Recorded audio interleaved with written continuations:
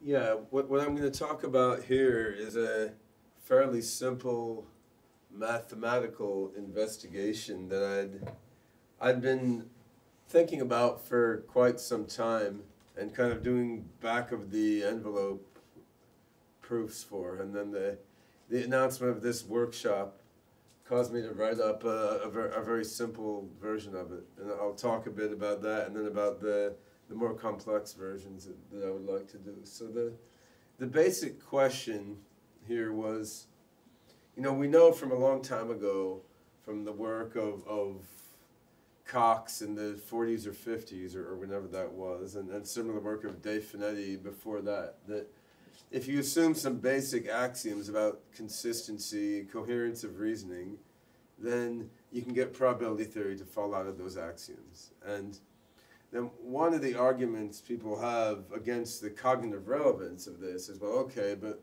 no real mind can ever be fully consistent and coherent in the real world, and therefore that argument in favor of probability theory is irrelevant.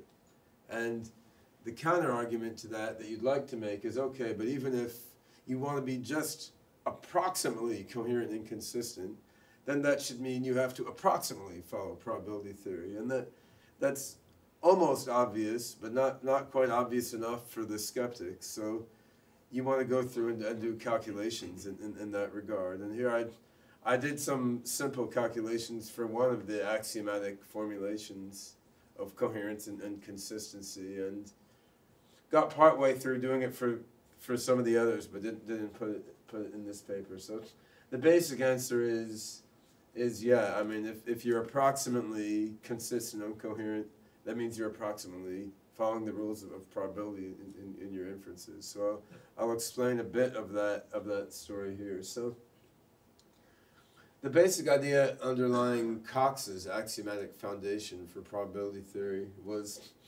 if you assume probabilities are real numbers, and you assume let me start over. If you assume plausibilities as your generic measurement of uncertainty are real numbers, and if you assume that plausibilities obey a few basic commonsensical rules, like defaulting to Boolean logic in the case of absolute truth or falsity, and if you assume that plausibilities must be consistent in a certain sense, you can derive from that plausibilities are some monotonically scaled version of probability. And the specifics of that were a bit more detailed, and unfortunately those of you in the back of the room can't read that, but I made most of these slides before I knew the human factors of the room. But the basics are, Cox assumed a simple axiom about negation. So the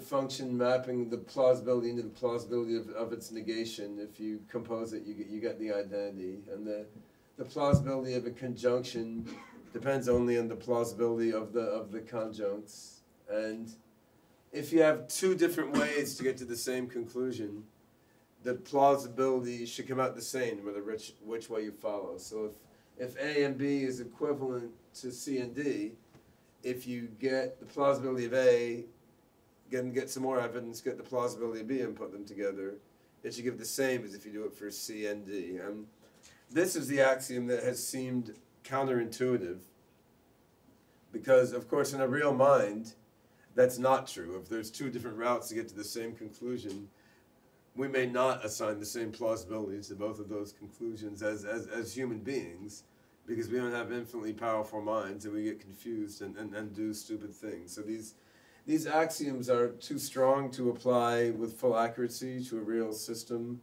like the human mind, or even to a Bayes net or something that makes certain approximation assumptions.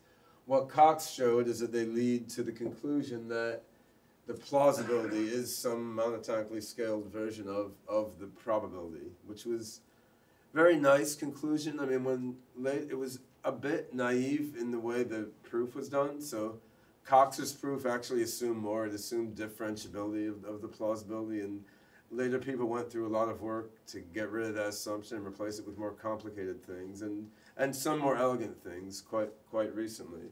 Now, there's a recent paper by Dupre and Tipler, which is the the same Tipler, incidentally, who has posited the omega point at the end of the universe, when the universe will achieve infinite algorithmic information and all possible realities will happen. But this is a more rigorous piece of mathematical work on his part. And given that this is a short talk, I don't think there's not even time to read all the detailed axioms of this approach, but they are in the paper and the proceedings. But in essence, I felt that you should be able to take any of the multiple axiomatic derivations of probability theory and make the axioms, rather than precise, make them probably approximately correct. Like the probability is greater than so and such, that these axioms hold within error epsilon. And then you should be able to conclude that reasoning follows the probabilistic axioms in a probably approximately correct sense. And since I'm very busy with other things, I carried out that calculation for the simplest axiomatization of probability theory that I could find, which was Dupre and Tipler's, which is sort of order theoretic. It's not actually my favorite derivation, but it's simple to go through the calculation. It's sort of a prototype for other results along the same line. So they make assumptions that you can kind of take a plausibility value and do a kind of scalar rescaling of it, similar to a temperature value or anything else you're measuring. They assume that order is consistent, and their axiom 4 is the analog of Cox's main axiom, the one which was third on my list. So the kind of cognitively non-trivial axiom here is that getting to the same conclusion by multiple routes is going to give you the same answer. And Dupre and Tipler's axiom 4 is basically like that. So they assume as a function of x, this plausible value of x and e given c depends only on the plausible value of x given e and c. So that's basically assuming that what order you consider the evidence in doesn't influence the answer you get, which is cognitively dodgy, because for humans, or for OpenCog for that matter, what order it gets the evidence in definitely can influence the conclusion it gets. So it's not absolutely right for any real mind.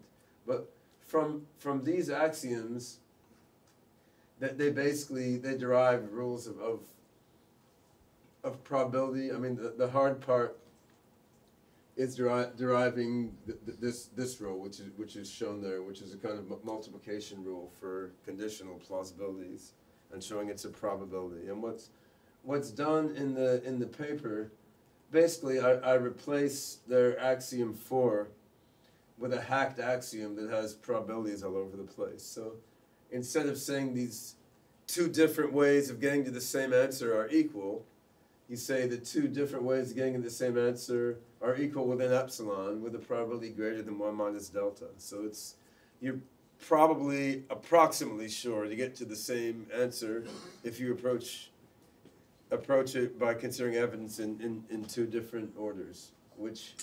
And if you assume that, what you arrive at, not very surprisingly, is that this product rule for conditional probabilities is probably approximately right for you. And you can get the same thing with the approximate additivity of plausible value. You can get it so that it approximately works. And if you're curious about these calculations, they're in the paper, which is an easier way to digest it than looking at it on the screen. So the message from those calculations is, according to the Dupre and Tipler axioms, if the consistency holds approximately, then the plausibilities behave approximately like probabilities. Or, as I almost gave this paper, the paper this title, but decided not to, but probably approximately consistent plausibilities are probably approximately probabilities, right? So that kind of, you can put that on your t-shirt, right? which again is how you would think. It's how you would think that it works, and it does work. It does actually work that way. Now, what I would like to do next in the spare time that I find for these things, or would be happy for someone else to do, you could do a similar calculation for other axiomatic derivations of probability theory. So I'm particularly, I mean, Cox's original axioms are kind of screwed because they make, I mean, they're right, but they make implicit differentiability assumptions. And people have tried to work around those in very complicated and annoying ways. But Knuth and Skilling had a recent paper called Foundations of Inference that does what I would consider the most elegant axiomatic derivation of probability theory. And I'm not going to go over that in detail now, but their basic axioms are just some extremely simple algebraic axioms on basically the union, which is their plus, the direct product, which is their times, and the composition, which is their circle with a dot in the middle, like chaining of probabilities. So by assuming some extremely simple order theoretic axioms with these operations, they get that any way of assessing plausibility that obeys these basic symmetries must be probability. And I think that's very nice, and I think that you could do a proof on their axioms the same way I did for Dupre and Tipler's. It's just that the proof that probability follows from their axioms involves these fixed point theorems and these functional equations, which are a little messier than Dupre and Tipler's proof, and propagating the probabilities through the fixed point theory is more annoying. So I got lazy and didn't do it. But I'm pretty sure that it's possible, and you would derive the same conclusion here. Another thing that's interesting, but it is a bit of an aside, is if you don't assume plausibilities are real numbers, the whole thing still works. You just get complex number or quaternionic or octonionic plausibilities, which is kind of interesting, from the generalized Frobenius theorem that says those are the only division algebras. And if you take the complex number plausibility obeying all these symmetries, then you can derive quantum mechanics from that, as Saul Youssef showed, and Knuth and Skilling have discussed in some follow-up papers. So actually this all relates to the foundations of quantum mechanics in a sort of interesting way. So like quantum logic takes real number probabilities on a non-distributive, non-Boolean lattice. The other way is to keep the same lattice and use complex number plausibilities or complex number probabilities. And you can do all this stuff there too, which is somewhat interesting. And there may be relations between the foundations of inference and the foundations of quantum theory. But that is a digression for this talk. Now, another kind of theorem that would be interesting to prove, which I have no idea how to prove, but someone else with more time for proving theorems may do in the future. You would like to show that if you have an intelligent system with a certain amount of resources and it wants to achieve some goal in an environment, that system should be trying to keep itself reasonably consistent and coherent, basically. And I think that like OpenCog has to do that. I mean, you can never completely accurately obey these consistency axioms of like always getting the same conclusion if you approach the same problem in two different ways. But you will achieve your goals better if you can approximately be coherent and consistent in that way. And I mean, that takes work. As a human being, it takes work, not to become completely irrational. And as an OpenCog system, it does as well. There's cleanup operations it has to do. And I think that is a property of finite resources systems, that they're smarter if they devote attention to maintaining coherence and consistency. And that is because probably approximately being consistent lets you probably approximately obey probability theory, which will let you achieve your goals better in the real world. So this is my way of answering the question, probability theory or not. I mean, I think the answer is yes. I mean, other tools will certainly be useful, and we use fuzzy set theory inside OpenCog for various things as well. But ultimately, I do think probability theory is the right way to think about achieving goals in environments for AGI systems. And a bunch of this axiomatic theory, most of which was developed decades ago, but keeps getting refined by other people. I mean, I think this helps explain why. And that's all.